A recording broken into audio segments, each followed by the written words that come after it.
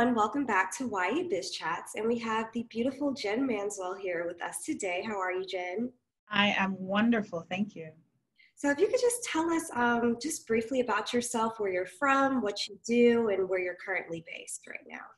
So I am from Trinidad and Tobago. That's the most southerly isle of the Caribbean. I started out my journey in the United States in South Carolina, where I met Karen Alexander of the Auntie Foundation, and that's where we worked together while I was matriculating at Benedict College. And then I moved over to Milwaukee, Wisconsin, continued my education, but also continued my performing arts base. So I am a performing artist, have been performing since I was 8 years old. So I came to the US as a performing artist, did a lot of choral stuff and acting in South Carolina, did a lot of choral stuff, acting, directing, and writing when I moved over to Wisconsin. And now, apart from having a day job as a marketing exec, I am the founder of Parable Productions, a full-fledged production company. Wow, amazing. Matt? First of all, could you tell us just a few struggles or challenges you faced when first creating your business and how you overcame them? You know, the biggest struggle with starting my business was starting. You know, you have these visions or dreams for your life, you have these ideas, but then you find yourself wrestling with your own internal insecurities and feelings of unworthiness for the magnitude of the venture that you want to walk down. And eventually I just had to make the decision, you know, and you know, I received direction from God, and I tell people all the time, God's direction is my decision. So once he pointed me to, it is time to start, I set aside my fear. It was there, but I set it aside and I went ahead and got to work. And since then, I've been blessed with the relationships and the resources to get our first show produced, which happened in May.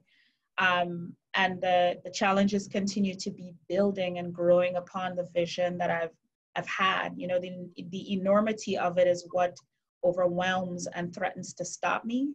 But I am a proponent for pushing through things that I am afraid of. So this is how I got to the point where I am today.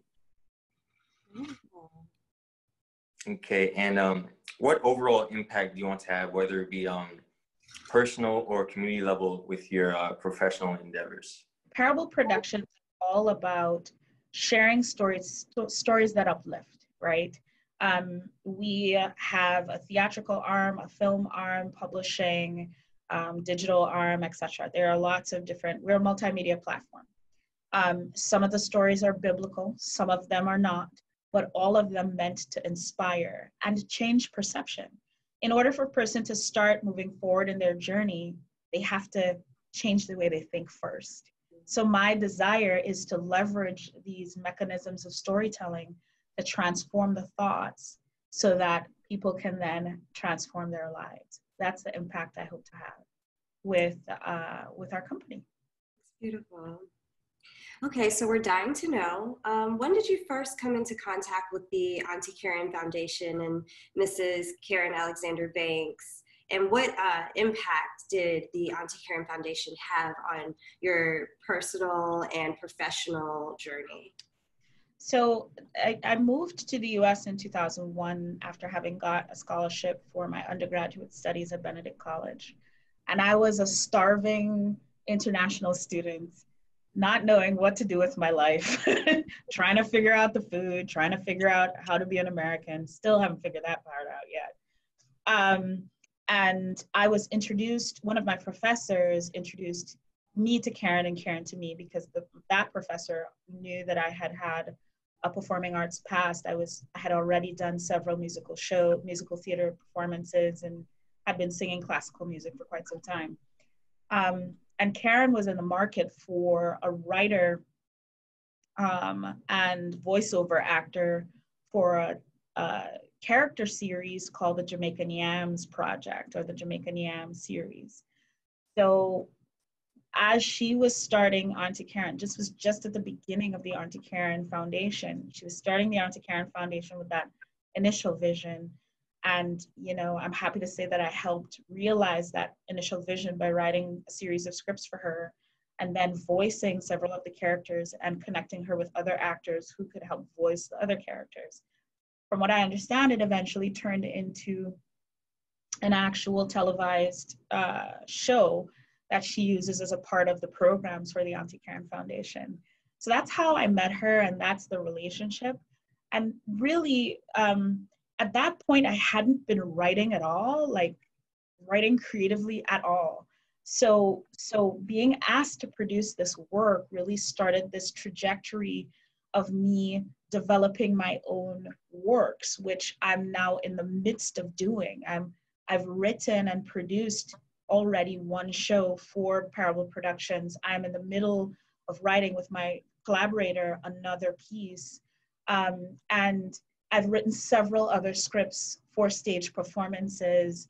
I've written several other scripts for video, just, you know, you name it, I've written it. So my point is that, you know, the Auntie Karen Foundation really paved the way for me to walk this writing path and ultimately turn that writing experience into the production company that I've established today. So what would be your advice for up and coming young entrepreneurs? What's something that you know now that you wish you knew then?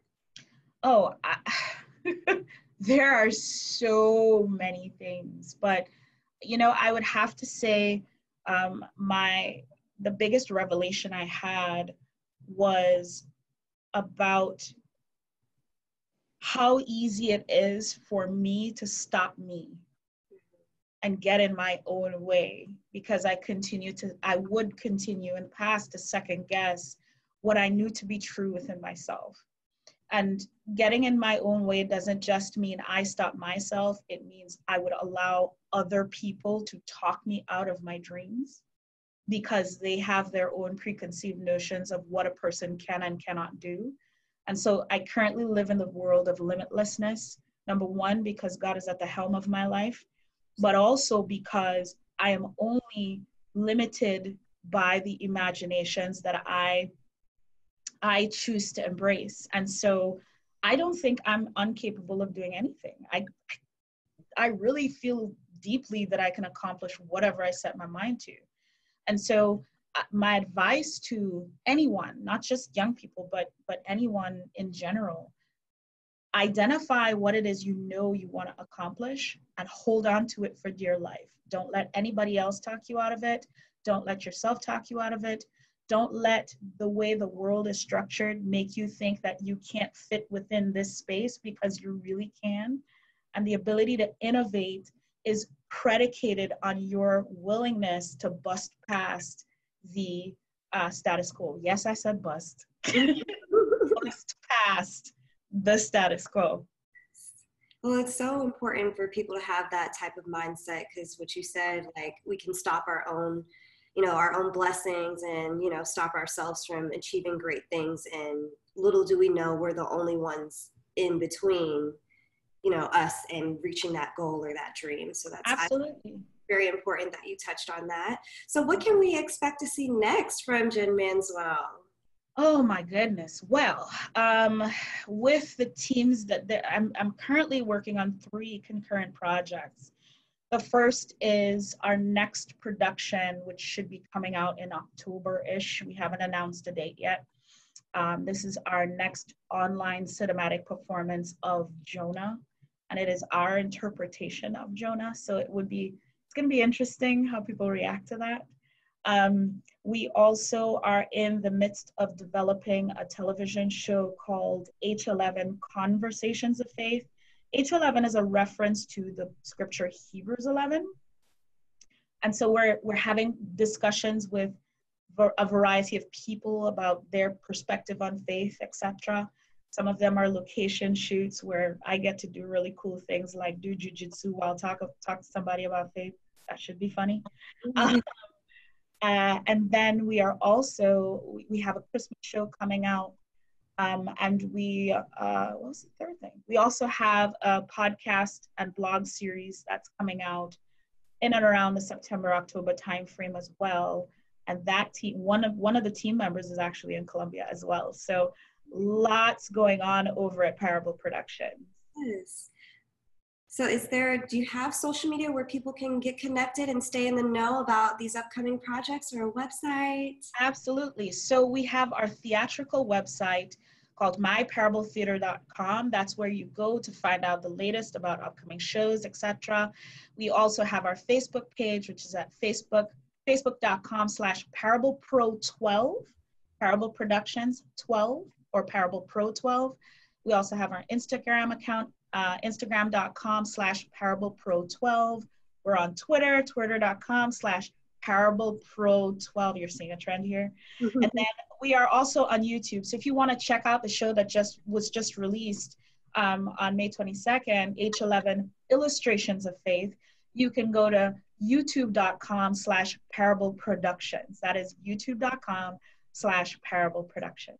Yeah, I'm so excited to look into these and to see what's to come next. Well, thank you so much for your time today. Matt, do you have any final questions for Jen before she goes? No, thank you, Jen, very much for your time and answering our questions. And we've very much enjoyed talking to you. It was absolutely my pleasure.